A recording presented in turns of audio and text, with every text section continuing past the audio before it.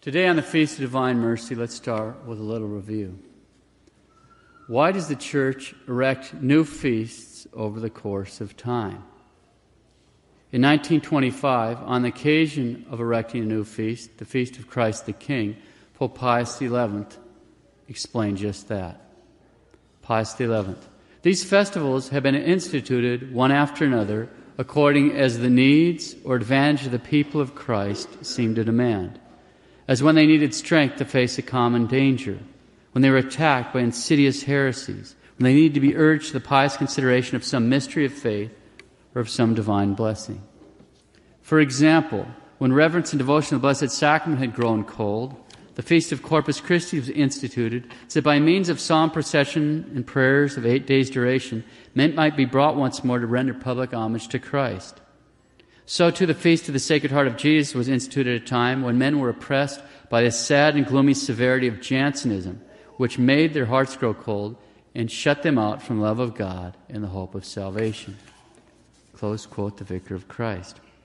Okay, so over time, feasts have been instituted according to the needs of the faithful. Today's feast is no exception to that. In fact, in the course of his appearances to St. Faustina, our Lord made it very clear why he wished this feast to be established. And as was the case with the Feast of the Sacred Heart, he also specified the precise day on which he wished this feast to be celebrated. Let's take a brief look at the history behind today's feast before we consider the messages of our Lord. St. Faustina was born to a poor family in Poland in 1905. She had 3 years of formal schooling.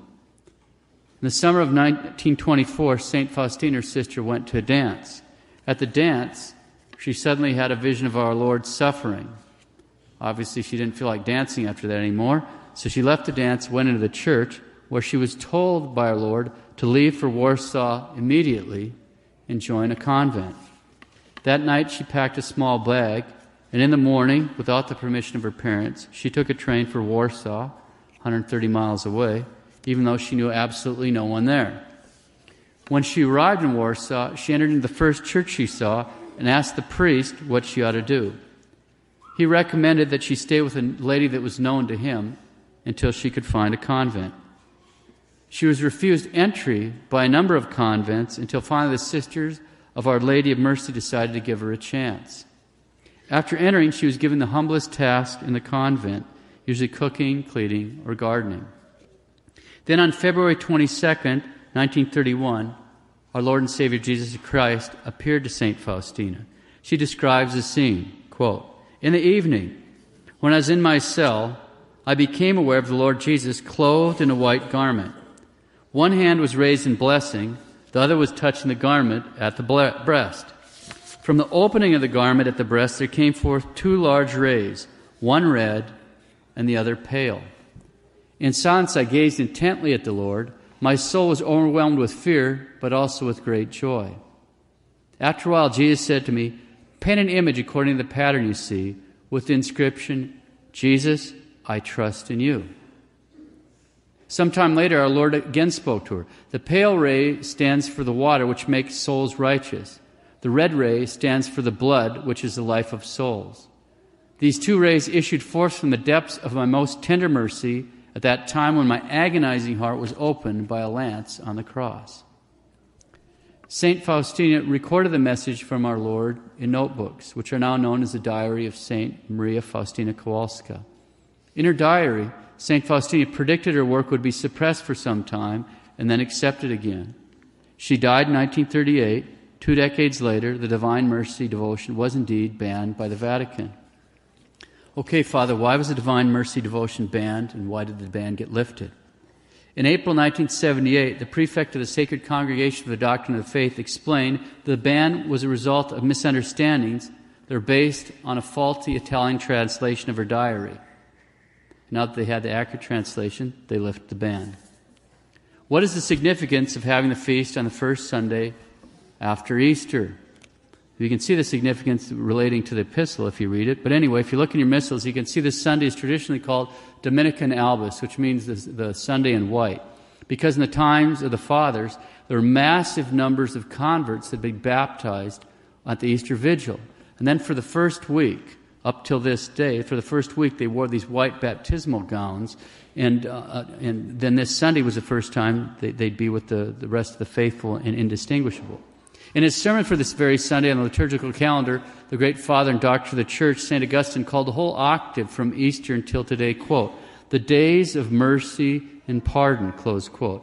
And all you have to do is just think of our ancestors. Except for the Hebrew Catholics here, all our ancestors had been freed on the Easter Vigil from their paganism, and then they'd been washed clean from all their sins. And St. Augustine called today, this very Sunday, quote, the compendium of the days of mercy, close quote, St. Augustine. Okay, so why in this day and age would Christ the Lord emphasize the doctrine of divine mercy? Our Lord spoke to St. Faustina about this precise question. I'll quote from her diary. Before the day of justice, I'm sending the day of mercy. Tell souls about this great mercy of mine, because the awful day, the day of my justice, is near. You will prepare the world for my final coming. Speak to the world about my mercy. It is a sign for the end times. After it will come the day of justice. While there is still time, let them have recourse to the fountain of my mercy. I'm prolonging the time of mercy for the sake of sinners, but woe to them if they do not recognize this time of my visitation. He who refuses to pass through the door of my mercy must pass through the door of my justice. Close quotes our Lord. Our Lady also spoke to St. Faustina about this, and I quote, oh, how pleasing to God is the soul that follows faithfully the inspirations of His grace. I gave the Savior to the world. As for you, you have to speak to the world about His great mercy and prepare the world for His second coming of Him who will come not as a merciful Savior, but as a just judge. Oh, how terrible is that day! Determined is the day of justice, the day of divine wrath. The angels tremble before it. Speak to souls about this great mercy while it is still the time for granting mercy. If you keep silent now, you'll be answering for a great number of souls on that terrible day. Okay, so as we've seen, the Church institutes new feasts according to the needs of the faithful. We've been considering the question, why in this day and age would Christ our Lord emphasize the doctrine of divine mercy? And the answer is to remind us of and prepare us for that terrible day. Day of anger and wrath when He's going to come in the clouds of glory with His angels to judge the living and the dead. The world is grinding to an end, and we don't want to be caught out, rounded up with the goats. This is the time for mercy. Now let's take a few minutes to review the particular graces attached to the feast itself. Our Lord told St. Faustina, quote, my daughter, tell the whole world about my inconceivable mercy. I desire that the Feast of Mercy be a refuge and a shelter for all souls, and especially for poor sinners. On that day, the very depths of my tender mercy are open. I pour out a whole ocean of graces upon those souls who approach the font of my mercy. The soul that will go to confession and receive Holy Communion shall obtain complete forgiveness of sins and punishment. On that day, all the divine floodgates to which grace flow are opened. Let no soul fear to draw near to me, even though its sins be as scarlet. My mercy is so great that no mind, be it of man or of angel, will be able to fathom it through all eternity. The Feast of Mercy has emerged from my merry depths of tenderness. It is my desire that it be solemnly celebrated on the first Sunday after Easter. Mankind will not have peace until it turns to the fount of my mercy. A 500-page analysis, the most in-depth analysis written to date, of the graces of the Feast of Divine Mercy was done by Father Ignacy Rosiecki, STD, a Polish Thomistic theologian. He did it as part of the official investigation into St. Faustina's life and virtues by the Congregation for the Cause of Saints. Father Rosiecki, quote, in this matter, 4 points are beyond all doubt. A, the special grace was promised in the context of the Feast of Mercy. B, It was directly attached to receiving Holy Communion on this day. C, it consists in the total remission of sins and punishment. D, it is theologically possible. Close quote. In a 1981 symposium, Father Ezekiel commented, quote, "The most exceptional grace promised by Jesus for the Feast of the Divine Mercy is something considerably greater than a plenary indulgence. The latter consists only of the remission of temporal punishments for committed sins, but is never the remission of sins itself.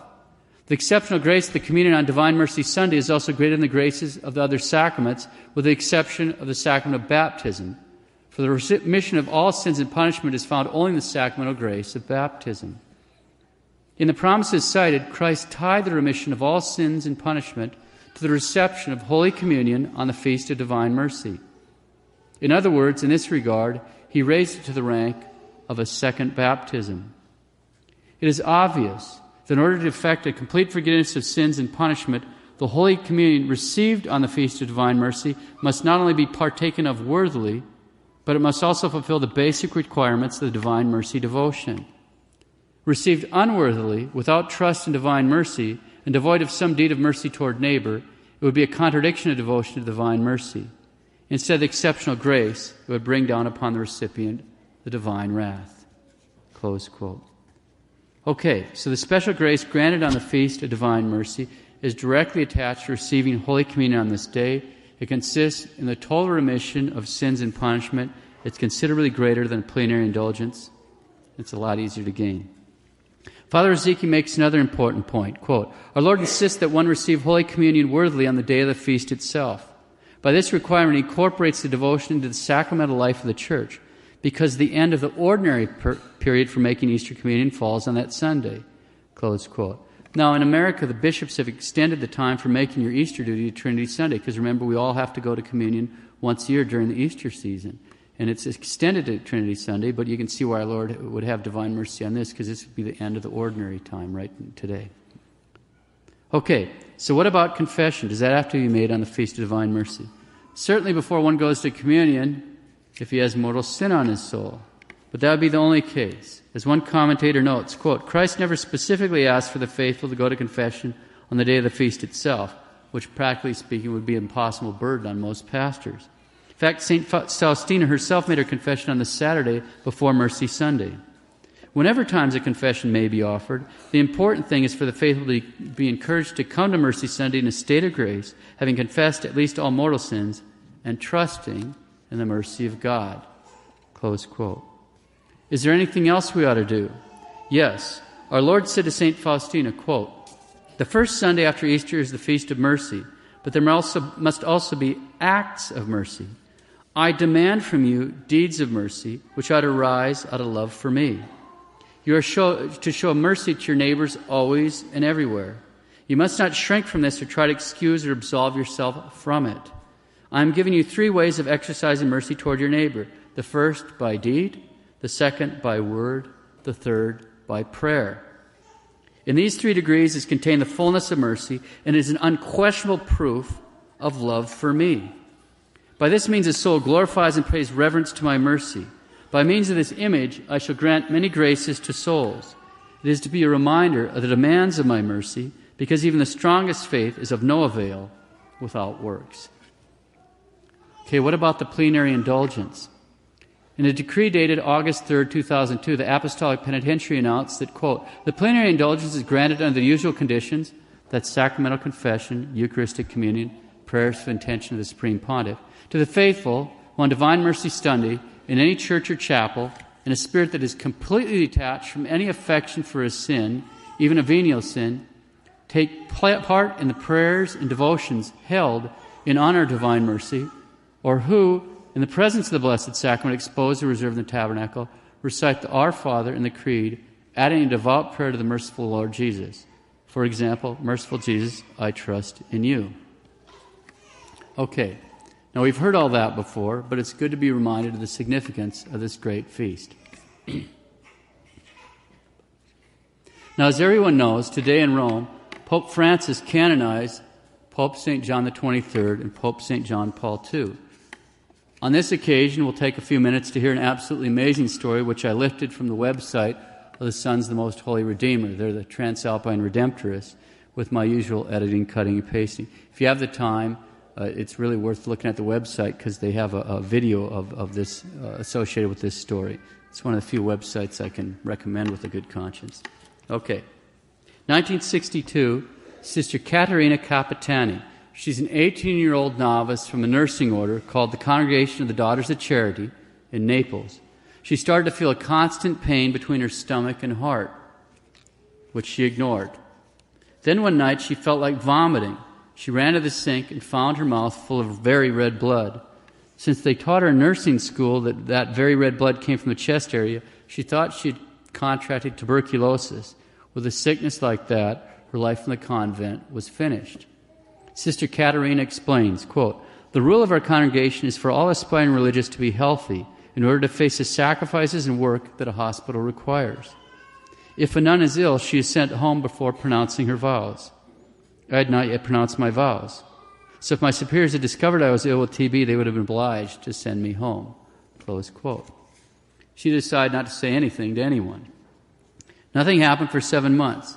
Then suddenly, with no warning symptoms, there was another terrible hemorrhage. This time the situation couldn't be hidden. Her superiors did not send her away. They tried to help her. There were doctor's visits, clinical examinations, checkups. The most celebrated specialists in Naples were consulted on the case, but no one succeeded in finding the reasons for the hemorrhages. For the next few years, she was passed from hospital to hospital, from specialist to specialist, until she finally saw Professor Giuseppe Zanini of the University of Naples, who at that time was an important international personality in the field of medicine. The professor decided to operate. The operation lasted for 5 hours. The inside of her stomach was completely covered with a strange and rare form of ulcerous tumor. The professor removed her stomach except for a small piece the size of a prune. The esophagus was connected directly to the intestine. He also removed her pancreas and her spleen. It was a delicate operation, and the probabilities for the patient to come out of the operating room alive were quite slim. Before the operation, Sister Caterina tells us, quote, "I'd prayed to the Holy Virgin of Pompeii, to whom I am very devoted. The day after the operation, while I was thanking the Virgin for having come through the operation safely, a sister from our congregation told me it was Pope John the 23rd who saved you. I placed his image on the bed of the operating room and continued to pray throughout the operation. She gave me the Pope's image and told me to place myself under his protection. I admired John the 23rd very much, but had never thought of praying to him. I answered, 'Thank you for what you have done for me, but I am convinced it was the Holy Virgin of Pompeii who protected me, and I will continue to pray to her.' I placed the image of Pope John on the nightstand as if it served no purpose for me." Close quote. In the days following the surgery, Sister Caterina's health continued to worsen. The sisters continued to pray to Pope John, and Sister Caterina continued to pray to the Holy Virgin of Pompeii. 12 days after the operation, she went into another crisis. Sister Caterina, quote, "My sisters repeated to me, 'You have to pray to Pope John.' I was convinced and began to pray to the good Pope. 10 days later, I was able to leave the clinic." Close quote. The improvement was once again short-lived. Sister Caterina began to vomit great quantities of gastric fluids, which were so acidic that they burned her skin. The lower part of her face was a complete sore. She had to be fed intravenously, since she couldn't hold anything down in her stomach. Professor Zanini was still very worried, decided to send her home, hoping that perhaps a change in atmosphere going to her hometown would help her. 2 months later, Sister Caterina returned to Naples in worse condition than when she had left. She looked as if she were already dead. Sister Caterina, quote, "On May 14, 1966, following a serious crisis of vomiting, I felt my abdomen and it was completely wet. I called the sister to have a look at it. Gastric fluids, blood, and that little amount of orange juice that I had just drunk were flowing out of a hole that had opened on my abdomen. A doctor was called. He said there was a perforation which had caused this external hole. It's called an external fistula. I had peritonitis and a very high fever. The situation was desperate. Surgical intervention under those conditions was unthinkable. We Daughters of Charity pronounce our vows 5 years after having donned the habit. The rule provides for exceptions, however, when a young sister is about to die. This was my case. So on 19th of May, 1966, I pronounced my vows and was immediately administered extreme unction. On the 22nd of May, a sister brought me a relic of Pope John's from Rome, a piece of the sheet upon which the Pope had died. I placed it on the perforation which had opened on my stomach, and since I was suffering quite a bit, I prayed to the Pope to take me to heaven. I was slowly dying. I felt that my strength was leaving me. My temperature was very high. A sister guarded the room day and night. On May 25th, around 2:30 in the afternoon, I asked a sister who was guarding the room to close the window a little because the light bothered me. She did so and then left the room for a few minutes. I drifted off to sleep. At a certain point, I felt a hand pressing the wound on my stomach and the voice of a man saying, "Sister Katerina, Sister Katerina." I thought it was Professor Zanini, who had come to check on me occasionally. I turned to the voice and saw Pope John. He was standing beside my bed. He had the same smile as the image that had been given me. He was holding his hand on my wound. "You prayed to me very much," he said with a calm voice. "Many people have prayed to me, but especially one. You have really taken this miracle from my heart. But don't be afraid now. You're healed. Ring the bell, call the sisters who are in chapel, have them take your temperature, and you'll see that you will not have even the slightest temperature. Eat whatever you want, as you did before the sickness. I will hold my hand on your wound, and you'll be healed. Go to the professor, have him examine you, have some x-rays done, and have it all written down, because these things will be needed someday." The vision disappeared, and only then did I begin to realize what had happened. I wondered whether it had been a dream. I was trembling from the emotion and fear. I felt well, I felt no pain, but didn't dare call it sisters. They would have thought I was crazy. After several minutes, I had to decide. I did what the Pope had told me. I rang the bell. The sisters hurried to my bedside and found me sitting up on the bed. They looked at me as if they were dreaming. I could no longer stifle my joy, and I almost shouted, "I have been healed. It was Pope John. Measure my fever. You'll see that I have none." Mother Superior thought I was delirious, as sometimes happens before death. They took my temperature, 98.2. "Do you see," I said, challenging them, "now give me something to eat because I'm hungry." I hadn't been able to hold anything down in my stomach for many months.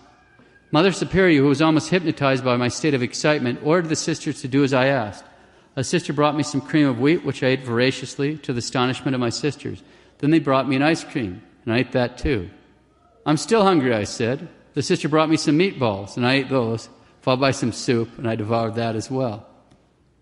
At this point, the Mother Superior, who was still not convinced of what was happening, said, "Now we have to change you," thinking that everything I had eaten had gone out the opening on my stomach, which is what has always happened. They laid me down on the bed. A nurse brought gauze and a clean nightgown, then covered me. The nurse shouted, "But there's nothing here." The sisters fell on their knees, crying from emotion. Until a few minutes earlier, the skin on my stomach had been one big wound. The gastric fluids that had constantly flowed out of the opening had corroded the skin. The wound had completely disappeared. There was no sign of the opening, not a trace. The skin was smooth, clean, and white. So I told them what had happened. From that day on, I haven't been ill at all. The doctors examined me, did scores of x-rays. There wasn't a trace of my illness. The day after the miracle, I went back to a normal life. My first lunch was French fries, roast kid, tomatoes, and ice cream. I went back to eating anything I wanted. That was decades ago. I'm well, have no problems with digestion, and work with enthusiasm. Close quotes, Sister Katerina. Now, she was cured on May 25th, 1966, when she's 22. More than 30 years later, Sister flashed a smile and said, quote, "I always feel like I'm in perfect health. Except for a cold now and then, I have no other problems with my health. The doctors in the various hospitals where I've worked over the years after the miracle, being aware of my physical condition, have always been prepared for the final collapse. But until now, it hasn't come. And I must say that I hold back nothing. We sisters of the congregation of the Daughters of Charity always have to be available to help the sick at any time, and I believe very much in my vocation." Close quote. Okay, now this was, although it was an instantaneous miracle, it wasn't just an instantaneous miracle in the sense it was over within the blink of time. Until her death, on the night of March 31st, 2010, her condition was an ongoing, continuous miracle. Sister had a stomach the size of a prune, no spleen, no pancreas. According to doctors, this emergency situation could not last, and she should have lived an extremely prudent life, stay rested, and been on a rigorous diet. But for nearly 44 years after this miraculous healing, Sister was a human cyclone. She worked as a nursing sister in a hospital of over 300 beds with a working day that usually went from 5:30 in the morning till midnight or sometimes 1 a.m. at a pace that was absolutely unexplainable given her physical condition. We'll close with some reflections by Father Michael Mary. The fact that Pope St. John the 23rd has worked this miracle proves that he's in heaven and that he was a true pope. In the matter of the papacy, the omniscient God provided a living affirmation that the true church continues through the popes that followed Pope Pius XII. The church may not be the way we think it should be, but it is the church. The popes may not be the way that we think they should be either, but they are the popes.